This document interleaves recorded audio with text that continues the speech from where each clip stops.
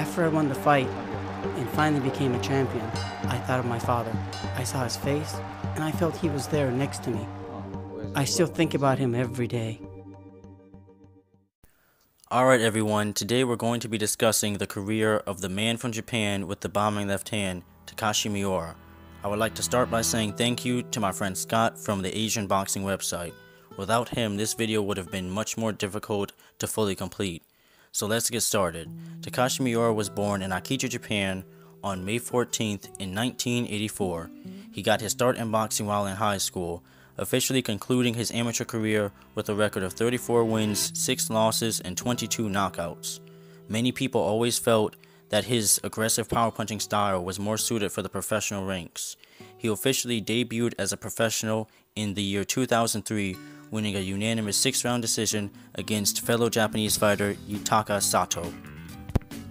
In 2007, Miura would challenge for the Japanese super featherweight title against Yusuke Kobori. Kobori's speed proved to be way too much for Miura, as he lost by a unanimous 10-round decision and failed to claim the national title. After knocking out 3 overmatched Thailand opponents, Miura would challenge for the Japanese 130-pound belt yet again against Yoshimitsu Yashiro in 2009. This was a competitive fight, with Yashiro utilizing his footwork to outbox Miura, and Miura using his pressure and his effective power punching to hurt Yashiro and knock him down in the fight. The end result was a draw, with Miura failing to grab the title. 6 months later, however, Miura would challenge Yashiro again and knock him out in the 7th round to claim the national title in his 19th fight. Takashi would defend this belt 4 times, the first being a unanimous decision over Masayuki Koguchi, the second being a split decision over Seiichi Okada, the third being a technical knockout in the 3rd round over Hiroto Takashita, and the final defense being a technical knockout in the 9th round against Takashi Inagaki. Miura would finally get his first shot at greatness in 2011 when he challenged fellow Japanese power puncher Takashi Uchiyama for the WBA super featherweight belt. This was advertised to be a very exciting matchup, with Uchiyama's main asset being his strong right hand and Miura's main asset being his strong left hand.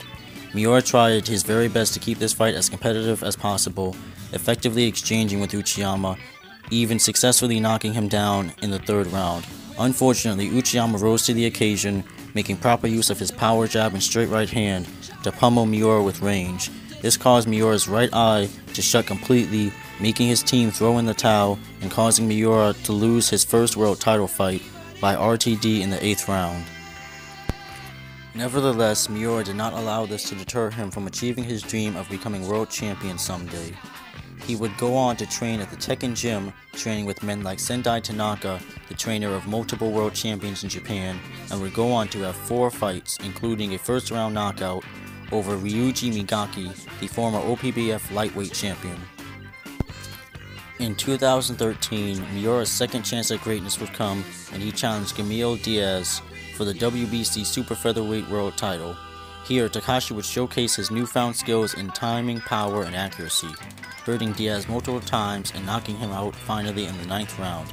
It was here that Miura would be crowned the new WBC super featherweight champion of the world, finally realizing his dream, only saddened by the fact that his father was not there to see it happen.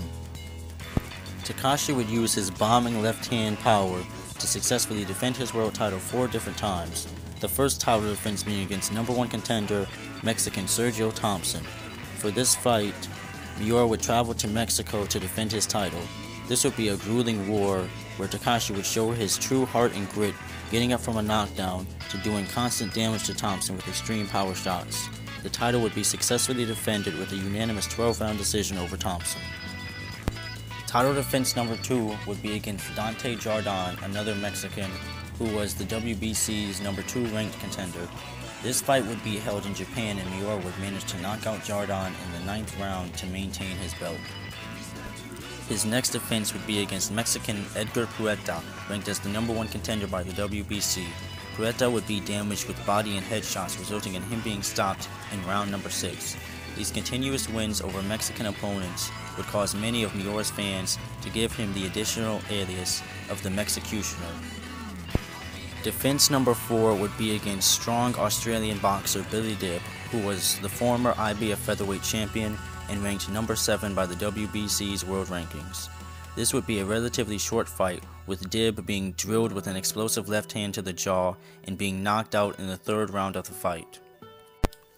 We would see Miura's title reign finally come to an end in the year 2015 when he traveled to the United States on the Canelo Cotto undercard to face Mexican challenger Francisco Vargas. Vargas was ranked number 1 by the WBC and was seen by many boxing experts as the favorite to win the fight. Although he was hurt many times by Miura, even being knocked down once, his superior combination punching and speed allowed him to pull out with the win by knocking Miura out in the 9th round, placing the WBC strap in the hands of Mexico.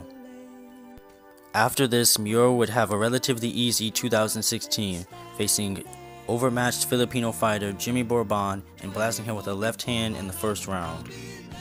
In the year 2017, Miura would face extremely tough Mexican contender Miguel Mickey Roman in a WBC eliminator match in America. This was a destructive war with both fighters looking to win by knockout. Miura's power punching and body attacks allowed him to overthrow Roman and knock him out in the 12th round. This win guaranteed Takashi a shot at the new WBC super featherweight champion Miguel Alacran Berchelt. Stepping into the ring for the final time, Miura would attempt to liquidate Berchelt of the belt and take his old title back. Many fans thought this would be a fight of the year contender, with both boxers choosing to violently slug it out. However, Berchelt would actually use his legs in an effective manner to outbox Miura from the outside and cause his come-forward game plan to result in an absolute failure. Berchelt kept the title in Mexico, winning a unanimous 12-round decision and even dropping Miura in the 1st round.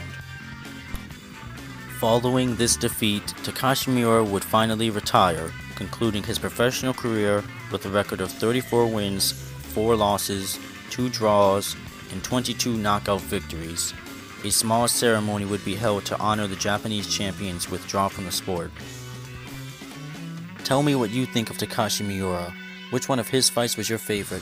For me, it would either be the Thompson fight or the battle with Mickey Roman. Takashi will always be one of my favorite boxers because of the way he left it all out in the ring, displaying hard punching ability and the courage of a lion, never making any excuses in victory or defeat. I would like to again thank Scott from Asian Boxing for helping me make this video.